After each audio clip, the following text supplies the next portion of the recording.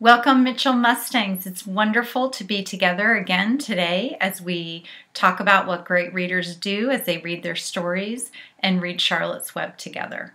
So yesterday we talked about characters, and it got me thinking that great readers understand why authors choose a certain point of view to craft, create, write their text. And the authors are very thoughtful and mindful about which point of view to use to serve their purpose. So we know that first person point of view, an author might choose this point of view so that the reader may see through the eyes of one character and almost walk inside this one character's shoes. And it's very important to understand that as readers, we know this one character's perspective, and we are inside this character's mind, and we know all of his or her thoughts, and we feel very close to the character. An author might choose to use second person point of view, and we see the word you, to invite the reader inside of the story. So let's think about the book If You Give a Mouse a Cookie by Laura Numeroff.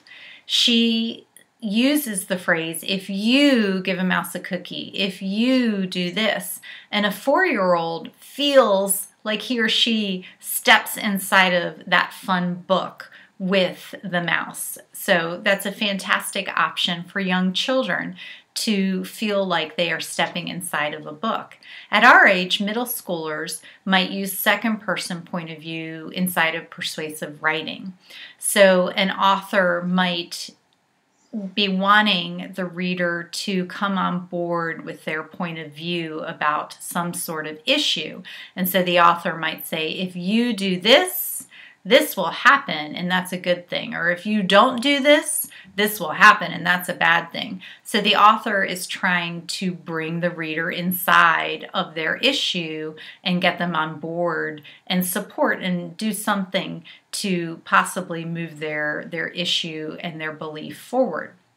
Third person point of view is where the narrator tells the story. And sometimes it's limited, meaning the narrator only tells us a limited, just like the word, amount of knowledge, offers us a limited amount of knowledge, whereas third person omniscient is where the narrator helps us to know what all of the characters are saying and doing, but more importantly, what they're thinking and feeling. Charlotte's Web by E.B. White that we're reading is third person omniscient. He does a phenomenal job of inviting us into the story and seeing through the narrator's eyes all the characters, what they say, what they do, most importantly, what they think and what they feel. In my opinion, this is one reason why Charlotte's Web is a classic, because we as readers really know each of the characters, and I, for one, feel like I'm in the barn with all of these animals. So as we read today, let's think about how well we get to know the characters because of the point of view of third person omniscient that E.B. White chose to use to write this beautiful story. All right, so let's jump back inside of this story together.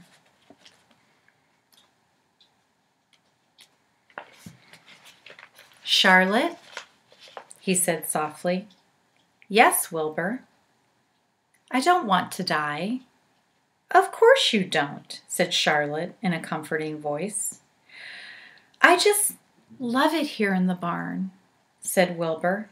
I love everything about this place. Of course you do, said Charlotte. We all do. The goose appeared, followed by her 7 goslings. They thrust their necks out and kept up a musical whistling like a tiny troop of pipers. Wilbur listened to the sound with love in his heart. Charlotte, he said. Yes, said the spider. Were you serious when you promised you would keep them from killing me? I was never more serious in my life. I am not going to let you die, Wilbur. How are you going to save me? asked Wilbur, whose curiosity was very strong at this point. Well, said Charlotte vaguely, I don't really know, but I'm working on a plan. That's wonderful, said Wilbur. How is the plan coming, Charlotte? Have you gotten very far with it? Is it coming along pretty well? Wilbur was trembling again, but Charlotte was cool and collected. Oh, it's coming all right, she said lightly. The plan is still in its early stages and hasn't completely shaped up yet, but I'm working on it. When do you work on it? Begged Wilbur. When I'm hanging head down at the top of my web, that's when I do all my thinking, because then all the blood is in my head. I'd be only too glad to help in any way I can. Oh, I'll work it out alone, said Charlotte. I can think better if I'm alone. All right, said Wilbur, but don't fail to let me know if there's anything I can do to help, no matter how slight. Well, replied Charlotte, you must try to build yourself up. I want you to get plenty of sleep and stop worrying. Never hurry and never worry.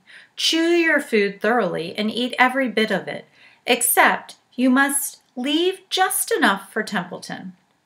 Gain weight and stay well. That's the way you can help. Keep fit and don't lose your nerve. Do you think you understand? Yes, I understand, said Wilbur. Go along to bed then, said Charlotte. Sleep is important. Wilbur trotted over to the darkest corner of his pen and threw himself down. He closed his eyes. In another minute he spoke. Charlotte, he said. Yes, Wilbur. May I go out to my trough and see if I left any of my supper? I think I left just a tiny bit of mashed potatoes. Very well, said Charlotte, but I want you in bed again without delay. Wilbur started to race out to the yard. Slowly, slowly, said Charlotte. Never hurry, never worry. Wilbur checked himself and crept slowly to his trough. He found a bit of potato, chewed it carefully, swallowed it, and walked back to bed. He closed his eyes and was silent for a while.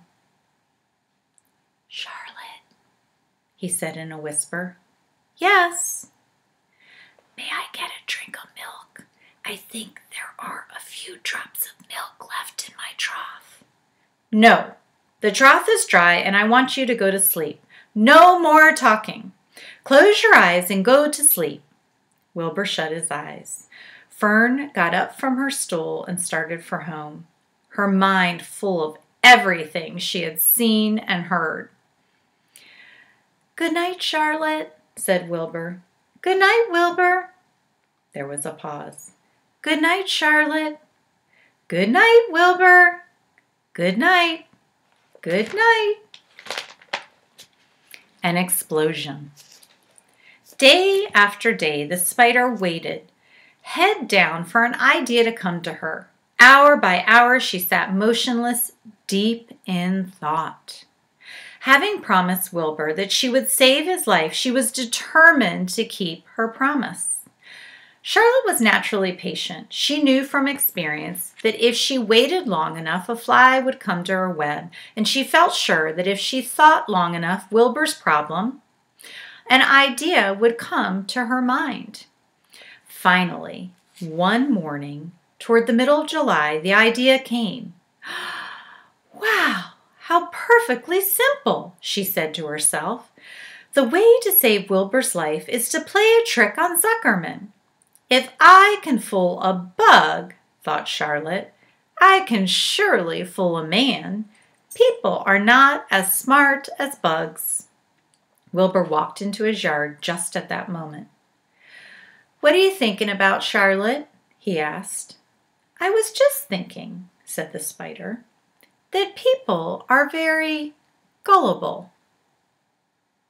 What does gullible mean? Easy to fool, said Charlotte. That's a mercy, replied Wilbur, and he lay down in the shade of his fence and went fast asleep. The spider, however, stayed wide awake, gazing affectionately at him and making plans for his future. Summer was half gone. She knew she didn't have much time. That morning, just as Wilbur fell asleep, Avery Arable wandered into the Zuckermans' front yard, followed by Fern. Avery carried a live frog in his hand. Fern had a crown of daisies in her hair. The children ran for the kitchen. "Just in time for a piece of blueberry pie," said Mrs. Zuckerman.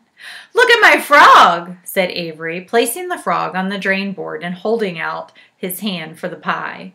"Take that thing out of here," said Mrs. Zuckerman. "He's hot," said Fern. "He's almost dead, that frog." "He is not," said Avery. "He lets me scratch him between the eyes." The frog jumped and landed in Mrs. Zuckerman's dishpan full of soapy water. "You're getting your pie on it," said Fern. "Can I look for the eggs in the hen house, Aunt Edith?" "Run outdoors, both of you, and don't bother the hens." "It's getting all over everything," shouted Fern. "His pie is all over his front." "Come on, frog," cried Avery. He scooped up his frog. The frog kicked, splashing soapy water onto the blueberry pie. "Another crisis," groaned Fern. "Let's swing in the swing," said Avery. The children ran to the barn. Mr. Zuckerman had the best swing in the county. It was a single long piece of heavy rope tied to the beam over the north doorway. At the bottom end of the rope was a fat knot to sit on. It was arranged so that you could swing without being pushed. You climbed a ladder to the hayloft. Then, holding the rope, you stood at the edge and looked down and were scared and dizzy. Then you straddled the knot so that it acted as a seat. Then you got up all your nerve and took a deep breath and jumped. For a second, you seemed to be falling to the barn floor far below. But then, suddenly, the rope would begin to catch you, and you would sail through the barn door going a mile a minute, with the wind whistling in your eyes and ears and hair. Then you would zoom upward into the sky and look up at the clouds, and the rope would twist, and you would twist and turn with the rope.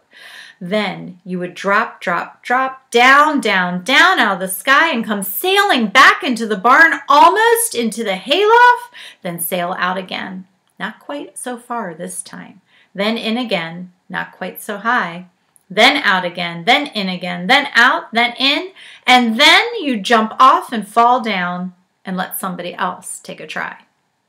Mothers for miles around worried about the Zuckerman swing. They feared some child would fall off, but no child ever did. Children almost always hang onto things tighter than their parents think they will. Avery put the frog in his pocket and climbed to the hayloft. "The last time I swung in this swing, I almost crashed into a barn swallow," he yelled. "Take that frog out," cried Fern. Avery straddled the rope and jumped. He sailed out through the door, frog and all, and into the sky, frog and all. Then he sailed back into the barn. "Your tongue is purple!" screamed Fern. "So is yours," cried Avery, sailing out again with the frog. "I have hay inside my dress. It itches," called Fern. "Scratch it," yelled Avery as he sailed back. "It's my turn," said Fern. "Jump off." "Fern's got an itch," Avery sang. When he jumped off, he threw the swing up to his sister. She shut her eyes tight and she jumped. She felt the dizzy drop, then the supporting lift of the swing. When she opened her eyes, she was looking up into the blue sky and was about to fly back through the door. They took turns for an hour. When the children grew tired of swinging, they went down toward the pasture and picked wild raspberries and ate them. Their tongues turned from purple to red. Fern bit into a raspberry that had a bad-tasting bug inside it and got discouraged. Avery found an empty candy box and put his frog in it. The frog seemed tired after his morning in the swing. The children walked slowly up toward the barn. They, too, were tired and hardly had enough energy to walk. "Let's build a tree house," suggested Avery. "I want to live in a tree with my frog." "I'm going to visit Wilbur," Fern announced. They climbed the fence into the lane and walked lazily toward the pig pen. Wilbur heard them coming and got up. Avery noticed the spider web, and coming closer, he saw Charlotte. "Hey, look at that big spider," he said. "It's tremendous." "Leave it alone," commanded Fern. "You've got a frog. Isn't that enough?" "That's a fine spider, and I'm going to capture it," said Avery. He took the cover off the candy box. Then he picked up a stick. "I'm going to knock that old spider into this box," he said. Wilbur's heart almost stopped when he saw what was going on. This might be the end of Charlotte if the boy succeeded in catching her. "You stop it, Avery!" cried Fern. Avery put one leg over the fence of the pig pen. He was just about to raise his stick to hit Charlotte when he lost his balance. He swayed and toppled and landed on the edge of Wilbur's trough. The trough tipped up and then came down with a splat. The goose egg was right underneath. There was a dull explosion as the egg broke, and then a horrible smell. Fern screamed. Avery jumped to his feet. The air was filled with the terrible gases and smells from the rotten egg. Templeton, who had been resting in his home, scuttled away into the barn. "Good night!" screamed Avery. "Good night! What a stink! Let's get out of here!" Fern was crying. She held her nose and ran toward the house. Avery ran after her, holding his nose. Charlotte felt greatly relieved to see him go. It had been a narrow escape. Later on that morning, the animals came up from the pasture, the sheep, the lambs, the gander, the goose, and the 7 goslings.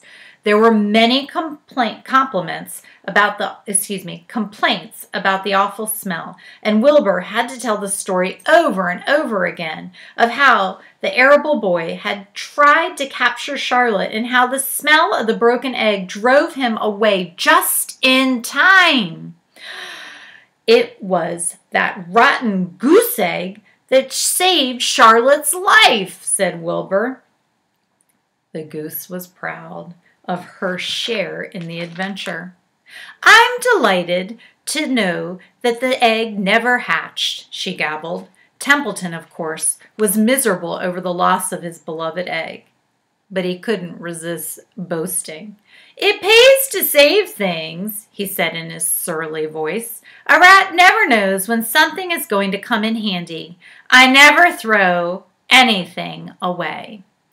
So I'm going to stop for a minute here, and I'm going to look at the way that E.B. White has used third-person omniscience so well. I love when he says here, Wilbur's heart almost stopped when he saw what was going on. That might be the end of Charlotte. So we know how Wilbur feels in the moment when Avery is going after Charlotte. And then Charlotte says, it says here, Charlotte felt greatly relieved to see him go. It had been a narrow escape. And then it goes on to say the goose was proud of her share in the adventure. And then for Templeton it says, but he couldn't resist boasting. E.B. White invites us inside of this story through the narrator, where we not only know what each of the characters say and do, but we know what they think and feel in the moments as the story moves forward. He does a great job of this. I'm going to keep reading just a little bit more. "Well," said one of the lambs, "this whole business is all well and good for Charlotte, but what about the rest of us? The smell is unbearable. Who wants to live in a barn that is perfumed with rotten egg?" "Don't worry, you'll get used to it," said Templeton. He sat up and pulled wisely at his long whiskers, then crept away to pay a visit to the dump. When Lurvy showed up at lunchtime carrying a pail of food for Wilbur, he stopped short a few paces from the pig pen. He sniffed the air and made a face.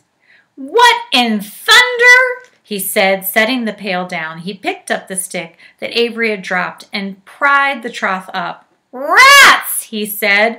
"Oh, phew! I might have known a rat would make a nest under this trough. How I hate a rat!" And Lurvy dragged Wilbur's trough across the yard and kicked some dirt into the rat's nest, burying the broken egg and all Templeton's other possessions. Then he picked up the pail. Wilbur stood in the trough, drooling with hunger. Lurvy poured. The slops ran down creamily around the pig's eyes and ears. Wilbur grunted. He gulped and sucked, making swishing and swashing noises, anxious to get everything at once. It was a delicious meal. Skim milk, wheat middlings, leftover pancakes, half of a donut, the rind of summer squash, 2 pieces of stale toast, a third of a ginger snap, a fishtail, 1 orange peel, several noodles from a noodle soup, the scum of a cup of cocoa, an ancient jelly roll, a strip of paper from the lining of the garbage pail, and a spoonful of raspberry jello. Wilbur ate heartily. He planned to leave half a noodle and a few drops of milk for Templeton. Then he remembered that the rat had been useful in saving Charlotte's life, and that Charlotte was trying to save his life. So he left a whole noodle instead of a half. Now that the broken egg was buried, the air cleared and the barn smelled good again.